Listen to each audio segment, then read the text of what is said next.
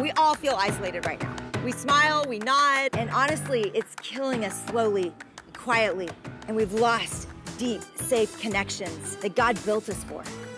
It's time for us to actually look underneath the question of what makes us lonely and why are we lonely, and to get free of it.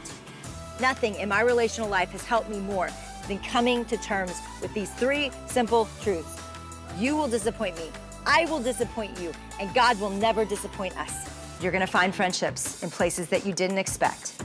The friendships you already have, they're gonna deepen. I believe all of that. But they're all sinners, and so are you. And so this is gonna be messy. We have to stay.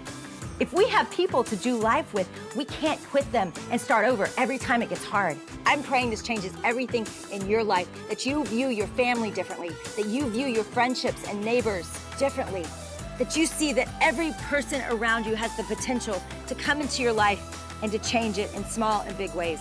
No more living alone.